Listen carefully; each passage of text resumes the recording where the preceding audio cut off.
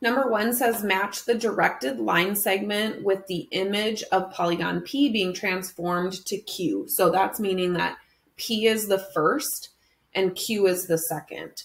So when we're taking a look at these, it's going to be kind of nice on the screen here because I'm going to be able to just pick it up and move it so we can see. But so here is A is this V vector.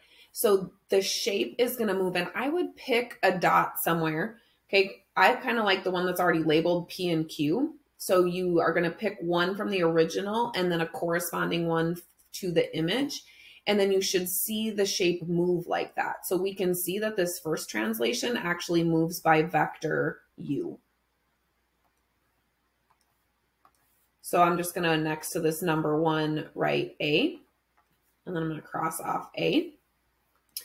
So then vector W looks like this. So then we can kind of move over here and see which one moves like that. So P, here's where Q would be. So translation 2 does not do that.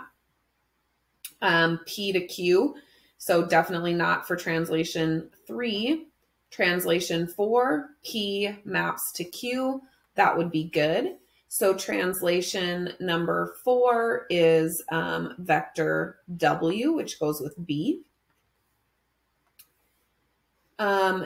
C is vector A that goes this way. So we can go ahead and check that out for our last 2. So here's, remember, P is mapping to Q. So I'm going to set it on P first. That definitely doesn't map to Q.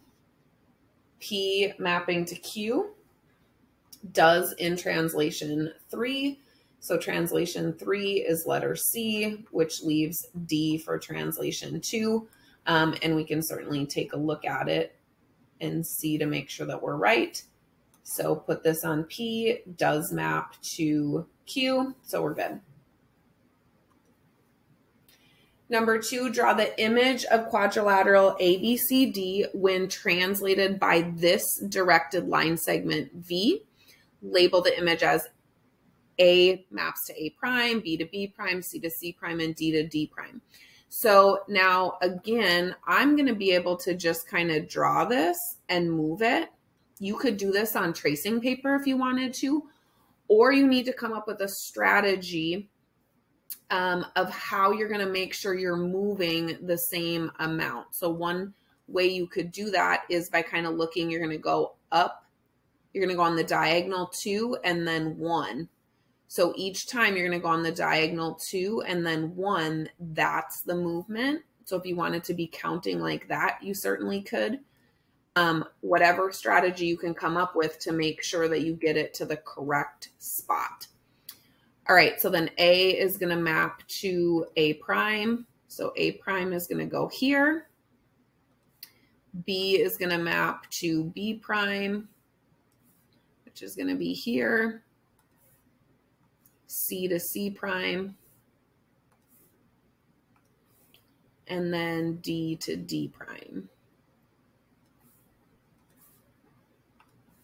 So then I'm just gonna connect these here and then label them. So here would be our new quadrilateral. And remember, the quadrilateral should stay congruent to the original one. So the image should be the same size as the original one. Nothing should look like it really changed, just the position of it. Whoops. All right, so here was A prime, B prime, C prime, and D prime.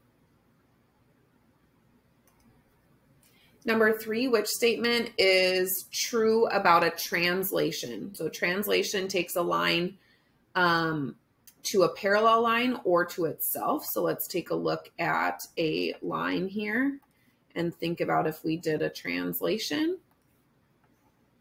So if we translate this line, that just means we're going to move it. Something like this. Okay, it's just going to slide around. So definitely appears to be taking it parallel or kind of to the same line.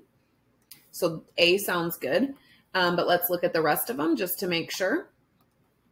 A translation takes a line to a perpendicular line, so definitely doesn't do that. A translation requires a center of translation. That's not true, just movement. A translation requires a line of translation. That is not true, so A is the correct answer. Number 4, select all the points that stay in the same location after being reflected across line L. So remember, if we're reflecting across a line, okay, the points are going to be reflected to the other side of the line the same distance. So we're going to want something that's a distance of 0 so that it stays, because A will map over to here, B will map over to here, D will map over, C and E will stay in the exact same spot since they are on the line of reflection.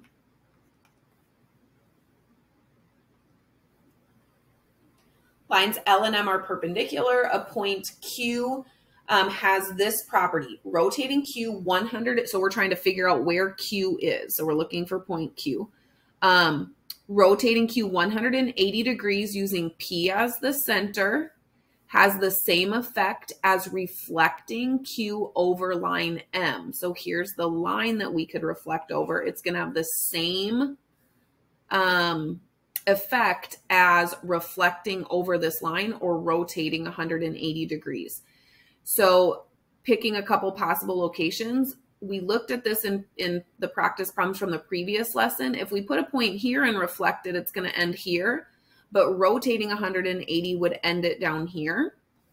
So putting something in kind of this quadrant here is not going to work. So let's look at down here. So if we put it here and we reflect, it's going to go this way. And then a 180 degree rotation is going to send it here. So that's not going to have the same effect.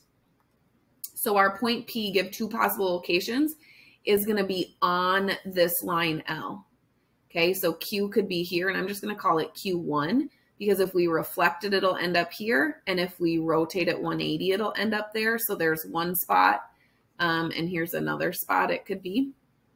Well, and really, I mean, that's fine. I could also put it on the other side. So it doesn't have to be on this left side. I could put Q, the second possibility for Q to be over here. And then do all points in the plane have this property? And that would be no, because I showed you a couple examples. Okay, so only points that are on line L.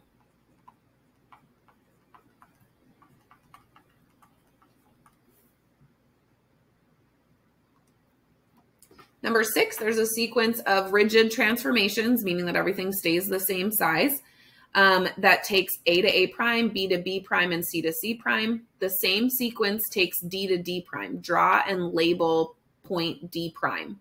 So we see that D is on segment BC. So we know D prime is going to be on segment B prime, C prime. So we know, oops, let me get those arrows out of there. So we know D is on this segment, so D prime is also going to be on the image of that segment. D is this distance from B, so it's going to be that distance from B prime as well. So if you had a compass, you could just open your compass to that length so you could actually do the exact measure. But if you're just sketching, okay, making it look about the same distance is good. Number 7, two distinct lines, L and M, are each perpendicular to the same line N. So let's get this drawn. So let me draw our line N, and then let's draw two other lines that are perpendicular to it. So perpendicular meaning that there's a 90-degree angle here. So perpendicular to that same line N.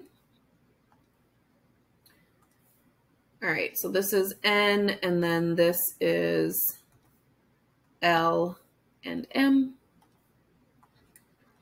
All right, then let's take a look. So what is the measure of the angle where L meets N? So this angle here is 90 degrees since it said perpendicular. What is the measure of the angle where M and N meet? So M and N meet, they also meet at a 90-degree angle.